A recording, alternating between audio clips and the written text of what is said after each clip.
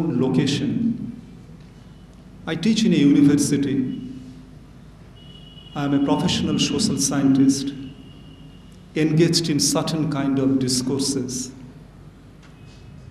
And when I look at that entire body of knowledge which we cultivate in the university, which is all around and which is very powerful, and when I look at that body of knowledge, I see there are two powerful critiques of Gandhi.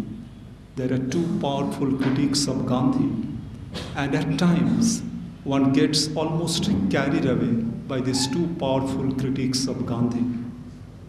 As a student of social science, as a university person, I cannot escape these two powerful ideologies of the critique of Gandhi. And these two powerful critiques of Gandhi emerge from certain kind of politics of debunking of Gandhi. Let me briefly state about these two powerful critiques. The first critique, I would say, that emerged from the ideologist of what we call the very modernist notion of progress. And this ideology, we all know, began to emerge out of the shadow of European Enlightenment. And it was an ideology that believed in certain kind of epistemological optimism centered on the almost miraculous capacity of modern science and technology to deliver humankind from toil and labor and take humankind to certain kind of a secular paradise based on unlimited growth and unlimited development. It was an ideology of progress which believed in the linearity of historical development and historical progress, believed in man's almost unlimited capacity cultivated by modern rationality, modern reason, modern science and technology, and that would eventually take us to the land of freedom and happiness and prosperity. There are three components to this ideology. One component of this ideology of progress would reflect itself in what is often called in the Western philosophy a very liberal utilitarian doctrine of a self-centered, self-defined, atomized individual concerned with the maximization of his pleasure. A rational, self-defined, self-maximizing individual concerned with his benefit, with his pleasure, and an individual gifted with a bundle of rights and the notion of freedom. Its second component manifests itself in certain notion of Marxian socialism, where a very centralized state monopolizing the destiny of the community and the society, and the state engaged in the collective welfare of the entire nationality, entire nation. So it is the doctrine of a centralized, powerful, secular state engaged in a project of modernization and collective welfare. And its third component is in a notion of culture, public culture, that would become increasingly dissociated from the realm of the metaphysical and from the realm of the transcendental. So these three components of this philosophy of progress, of this ideology of progress, that emerged. And that indeed was a very powerful ideology. And in the context of that ideology, we'd often notice that Gandhi became a major source of embarrassment. Can you please switch off your mobile, please? That's not fair. Sorry. So in that ideology of progress, Gandhi became a certain kind of embarrassment, because Gandhi was speaking a language and Gandhi was leading a kind of life and politics that exactly didn't fit into that ideology of progress, which emerged out of the shadow of European Enlightenment, reflecting itself in utilitarian individualism, in Marxian socialism, or in a notion of a secular culture increasingly dissociating itself from all that is metaphysical and transcendental. Gandhi became an embarrassment in such a doctrine. Because unlike the utilitarian notion of the individual, Gandhi was imagining a man not just with a bundle of rights, but a man with a strong ethical, moral duties. Unlike the doctrine of a very powerful state delivering humankind, Gandhi, with his anarcho-romanticism, was imagining certain kind of a decentralized polity based on oceanic circles rather than a very powerful state. And unlike the notion of a culture which has dissociated itself from the domain of the transcendental and the metaphysical, Gandhi again and again was invoking his invisible voice, invoking the spiritual domain and invoking the religious symbols and the metaphor. All that led to a situation in which the ideologist of progress would have a tremendous sense of discomfort with all that Gandhi symbolized. And one would be warned that be aware of Gandhi. If you romanticize Gandhi, if you idealize Gandhi, there is a danger that Gandhi might well be appropriated by the silly romantics, by those idiots who romanticize tradition and all that goes on in the name of tradition and who do not like anything about the modern project. So that's why there are many ideologists of progress who would try to debunk Gandhi and alert us that be conscious, be aware of that man. He could well be appropriated by the traditionalists, by the Puritans, by the conservative elements, and Gandhi could indeed become a danger to the ideology of progress. The second powerful ideology that emerged, which I would argue, is the ideologist of certain kind of a left subaltern radical politics. Once again, it has two components.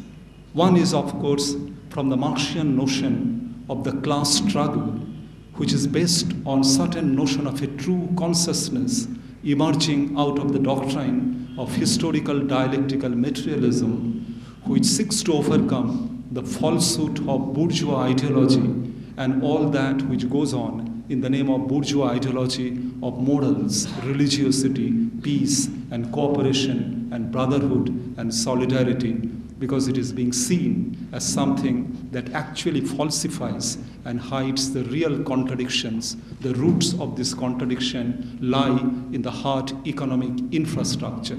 So it is a doctrine of a class struggle which aims at altering the hard economic infrastructure and based on certain notion of a true consciousness which would emerge from a doctrine of the dialectical historical materialism and a materialistic conception of history, and which would eventually falsify the ideological distortions and that entire bourgeois notions of the peace, non-cooperation, or the non-violence and harmony. The second component of that ideology would emerge from the subalternist, mainly from people like Periyar and Ambedkar, and particularly from Ambedkar, where he would raise his voice against a highly stratified, hierarchical, caste-ridden society, derive his inspiration from the slogans of the French Revolution, liberty, equality, and fraternity, and try to integrate it with Buddhism as certain kind of a protest against Brahminical Hinduism, and fight his battle and imagine a society free from caste hierarchy and caste oppression. Now, in these two branches of that radical left subaltern politics, once again, Gandhi didn't occupy much space. And the proponents of this ideology would once again evolve a very sharp and penetrating critique of Gandhi. And in that critique, we could see early Marxists like Rajnipam Dutt, M.N. Roy, and then Periyar and Ambedkar all would converge, and a very serious, powerful critique of Gandhi would begin to evolve. One of the early Marxists, Rajnipam Dutt, would accuse that Gandhi was like the early romantic European who were not willing to face the reality of existence, and they were trying to escape the harsh realities. So harsh realities of the economic conflict and contradiction, as Rajnipam Dutt would argue, Gandhi was trying to escape and imagining almost like a romantic, a vision of a very ideal village Swaraj and a communitarian life, where trying to escape the harsh realities of contemporary economic struggle and the conflict. M.N. Roy would accuse Gandhi of being a medieval Puritan, and Ambedkar would call Gandhi a silly fool, a political shoemaker whom one could only laugh at. And Perrier would argue that Gandhi was one of the enemy he is trying to fight and overcome. So there would be powerful critique, emanating from that left subaltern politics against all that Gandhi symbolized. The kind of setting I come from, my social science, my discursive reasoning, my university knowledge system, in which these two powerful critiques, which are emerging from certain politics of debunking of Gandhi, are very powerful. And as I have said, it is very difficult not to get carried away by these two powerful critiques of Gandhi, because these critiques are very powerful, coming with a lot of force from the ideologist of progress and from the ideologist of the left subaltern politics. But then, as I begin to contemplate, as I begin to reflect, and that is what I wish to share, that from that politics of debunking, then when I begin to contemplate, and in that process of contemplation, I begin to see that these two ideologies, the ideology of progress and the ideology of left subaltern radical politics and their critique of Gandhi, even when some of the points which they make are indeed very important points, but that doesn't satisfy me completely and wholeheartedly.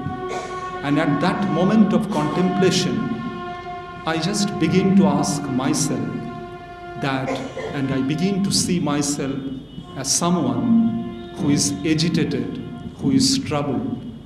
And it is this agitation and it is this troubled soul that gets disturbed while seeing the sunrise in the early morning and thinking of Tagore's Crisis in Civilization and 30th January 1948, Gandhi's assassination. So a series of confessions began to emerge, and I felt that from the politics of debunking, I would come to the confessions of a troubled soul. And I would try to see that in my confessions, whether now Gandhi somehow began to make sense in my confessions. Who was Gandhi after all? Gandhi, any serious reader of Gandhi would argue that at the end of the day, Gandhi was a man of confessions.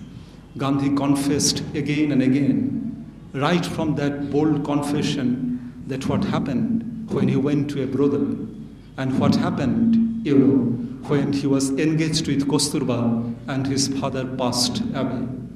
And Gandhi was a man of confession, and many of his confessions, Nirmal Kumar Bose wrote in My Days with Gandhi at the last phase of Gandhi, a man of confessions.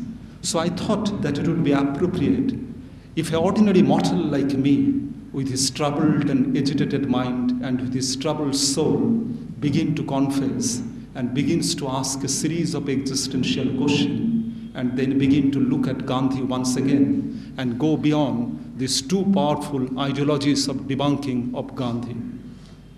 So my first confession is about the question that this agitated mind, this troubled soul asks itself, that is it possible for me to reconcile work and contemplation, to reconcile work and meditation?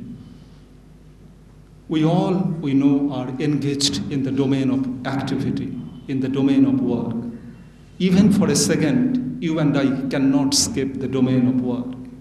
I am working, and working all the time. As a father, as a student, as a friend, as a university professor, as a teacher, as a citizen, as a political activist, I am working and working all the time. But then a question haunts me, Is my work a set of bondage, a source of bondage for me? Whether in the process of work I am becoming egoistic, whether in the process of work my ego gets inflated and my ego begins to tell that it is you, your ego who does the work, and it is your ego that matters. Am I becoming a victim of my ego? And if my ego becomes bigger and bigger in the process of my work, am I becoming a slave of the ego? Am I becoming agitated, restless, ambitious, neurotic, without any sense of calm, without any sense of rest? It is at that juncture my first confession begins, that is it possible for me to work in a way that work itself becomes an act of renunciation. The work itself becomes an act of contemplation and meditation. Is it possible for me to work and to live in the world and at the same time seeing work as certain kind of a yoga, a certain kind of meditation and calmness and remaining calm and peaceful? So that was what was bothering me, that the confession one that I just posed before you. The second confession is that I open my eyes and I see that I find myself in a world full of injustice, full of brutality, violence and exploitation. And then this troubled soul feels like resisting, revolting, protesting. And I realize that the resistance becomes such an integral part of human existence. We are protesting, we are revolting, we are resisting. We are resisting against injustice, violence, exploitation, brutality. But then again, the troubled soul asks a question, that why I am resisting? Why am I revolting? When I am revolting against the bourgeoisie, is it because I am revolting against the bourgeoisie because today I am being deprived of the privileges that the bourgeoisie as a class has gotten access to? And tomorrow, out of my revolt, I will have the similar access to the privileges that the bourgeoisie have. When as a colonized, I am revolting against the colonizers, am I revolting because tomorrow I wish to become like the colonizer and enjoy the similar brute force and the similar power? I am a lower caste. I am fighting against the upper caste, against the Brahmanical domination. Am I fighting because tomorrow I wish to become the oppressor like the Brahmins or like the Brahmanical caste? Or am I revolting for some other reason? Am I revolting because I am trying to I wish to overcome that entire duality of the oppressor and the oppressed, and the colonizer and the colonized, and the Brahmin and the Dalit, and I am trying resisting, and resistance emerging out of certain prayer of collective redemption, collective welfare? Or am I resisting merely because of anger, merely because of revenge, merely because of hatred, and merely because of my own selfish urge to gain what today I miss? Today's oppressed becoming tomorrow's oppressors, today's colonized become tomorrow's colonizers, today's subaltern become tomorrow's rulers. Am I revolting for that, or whether in my resistance there is a notion of prayer for collective redemption, overcoming the dualities of the friend and the enemy, colonizer and the colonized, oppressor and the oppressed, and the Brahmin and the Dalit? So that's the question, that's the confession I just ask myself. And is it possible then to have a sense of resistance, and resistance as a kind of prayer? So the first confession, is it possible to have work as offering, as renunciation, as meditation and contemplation? And the second is, can resistance be an act of prayer? The third confession is about freedom and independence.